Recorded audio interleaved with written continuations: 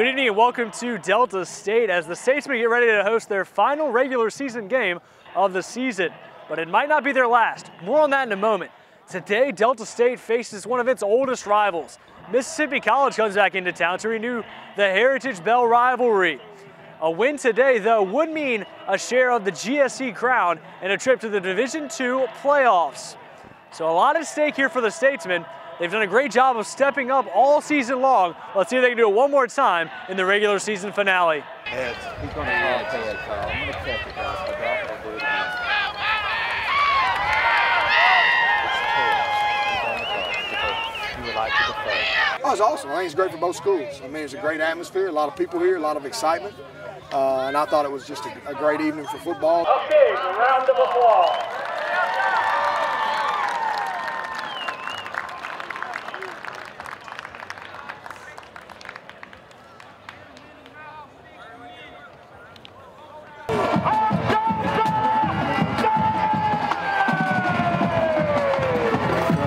Going up to it, I mean, I haven't played Mississippi College since I've been here, so I mean, we didn't really think of much of a rivalry game, but definitely stepping on the field. I mean, they had a lot of fans in the stands, and we did too. And it being homecoming, you know, and the new jerseys, and I guess, you know, all of that combined just kind of gave us that, you know, that rivalry feel.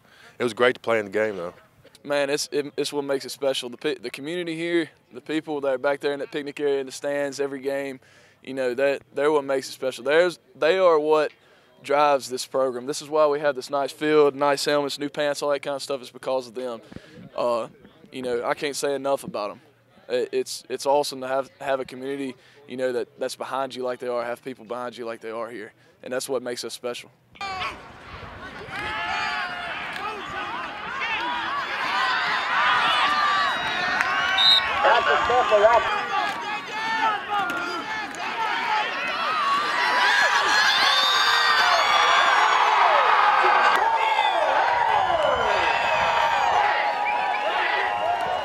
The difference in the running game had a lot to do with Coach Williams and Coach Ward put more emphasis on us being successful, running the ball, producing. And not just that, but the line pushing us and telling us, man, we're out there, we're blocking, we're opening holes for y'all, take advantage of it. So that's just team effort with the coaching staff and with the players.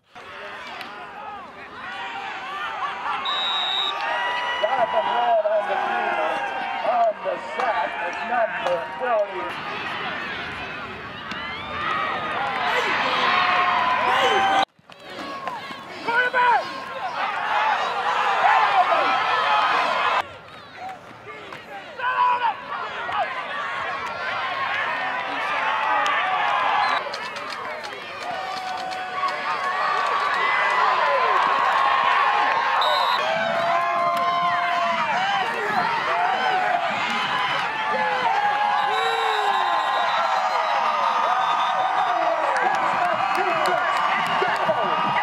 They kind of ran in the first half. They kind of ran it down our throat a little bit, but we came up huge down there on the goal line and on fourth down, and we came up with some big third down stops. And I mean, we harp on you know, making those big stops no matter what. When our back's against the wall, you know, we want to be in those situations. So it was just, I mean, it's good to get those stops. You know?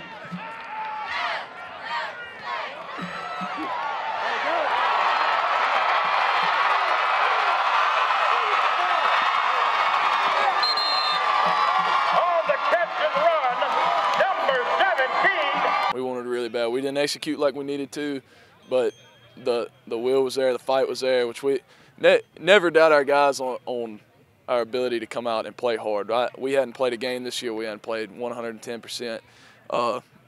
You know, we didn't execute like we wanted to. We started off slow and everything, but I think our will to win kind of overtook and, you know, pushed us through.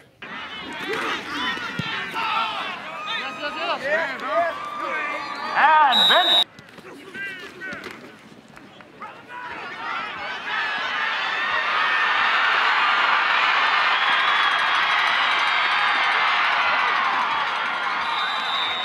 Kyle Smith on the carry for the...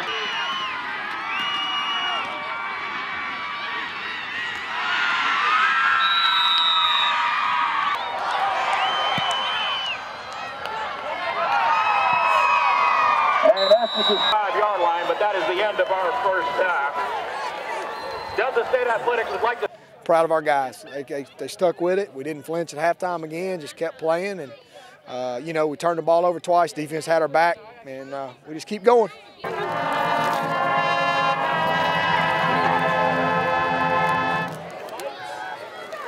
had to fight for it.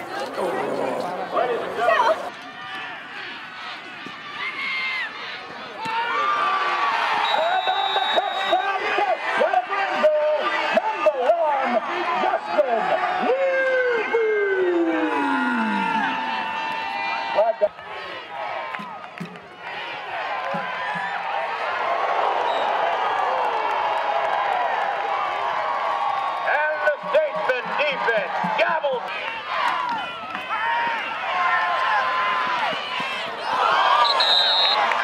Breaking up the pass for the green and white was number 35.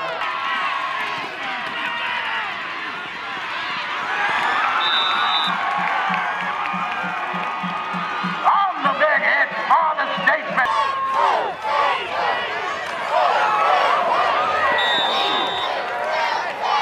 We've come a long way from last year.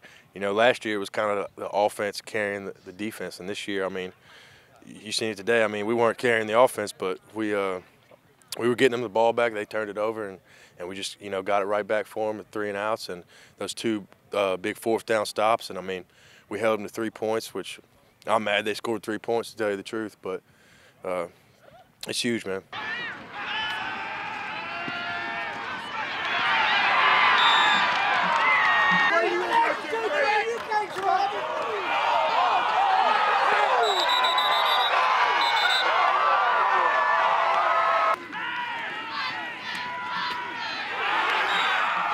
On the shot, number 92, Trent Stone.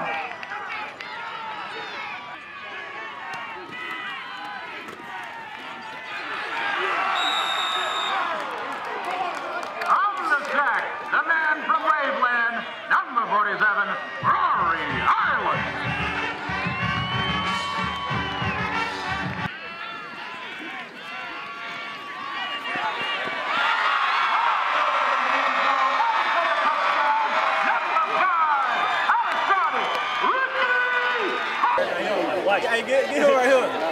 A lot of teams, when they look at these big plays down the field, they're like, you know, oh, maybe we'll hit this. Well, we got confidence that we're going to hit it. When we you know, call these home run throws, we know that there's probably a bigger chance of us hitting them than not. So, kind of, we just take it in as just another play, man. I mean, we know that we need the big play, and when we need to make it, and we usually make it.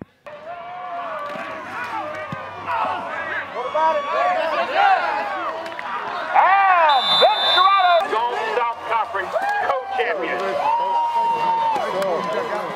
We didn't know much about it going in, but I mean, obviously it's a rivalry game for a reason, because I mean it was a close game, a hard-fought game, and we had to earn everything offensively and defensively. Great way to come in and a great way to go out. So, I mean, hopefully we'll just keep this momentum going in the playoffs. And I mean, winning the conference is great, but we kind of had bigger goals at the beginning of the season, and they're right there for us. So we're trying to obtain those goals. Oh, we knew it was staying. We had the trophy from back in 90-something. We knew it was staying, and I don't plan on losing anytime soon. Just being honest, I'm just relieved. Mississippi College, tip your hats off to them. They came here and played hard. Knew they would. Played extremely hard. We've got to do a better job taking care of the ball, but I'm proud. I promised my family I was going to enjoy tonight, and that's what I'm going to do. But it's going to be special. When I sit back and think about it, it's pretty special. It means a lot to me because I've never been a champion in the sport, and I've been playing football for a long time. So to be able to win a conference championship in college, man, it's real big for me, and I know it's big for the whole team and the coaching staff, because especially for Coach Cooley, it's his first conference championship, and it's on his second year coaching. So I know Coach Cooley and the whole coaching staff, I know they're real just happy. It's huge, man. I mean, it's like we got done with this game. We won the Heritage Bell. We won the Gulf South, all that. But everybody's looking around like, oh, what's next? You know, it's not this big euphoric moment like you thought, where it's just like the grand finale, because we know it's not. We're already looking forward to what's next. We're looking forward to for whenever we play our first playoff game, whether we get the bye or not. We're looking forward to it. We're ready for what's next. It's going to be great for our community. They're used to Cleveland, Mississippi, and Delta State's used to being in the postseason, and we're back in the postseason, and hopefully we'll be where we need to be and see what happens. Think of that, you know, in pregame warm-ups. I think that coming out after halftime, you know, I mean, there's not many left promise. You know, after this, that was my last promise game, and I mean, I got this next second round of the playoffs. That's promise, but you know, I mean, it could be my last game. You know, and I definitely take that into consideration. So it's big time. You know, being able to put up some good stats and make some plays, and hearing the man from Waveland over the intercom a few more times.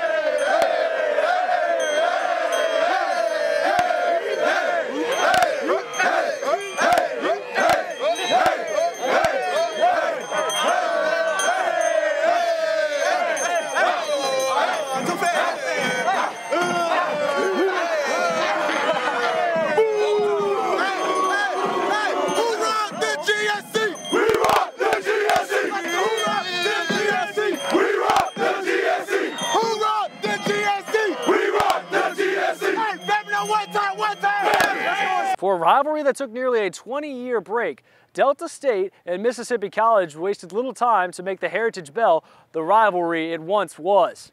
Now, these two teams battled it out in the first half, with Delta State holding a narrow 10-3 lead heading into the break. Now, out of the break, Delta State rolled up a 17-0 run, keyed by a large rushing attack. Eddie McCadney totaled 108 yards rushing on the day. DeJuan Belair chipped in 55 and a touchdown. Tyler Sullivan also tossed 2 touchdowns in the win. Defensively, the Statesmen were keyed by a big effort out of senior linebacker Rory Island. Island totaled 15 tackles and 2 sacks. Now, the Statesmen will wait to find out their destination for the Division II playoffs. That'll be determined on Sunday at the selection show here at Parker McCool Field.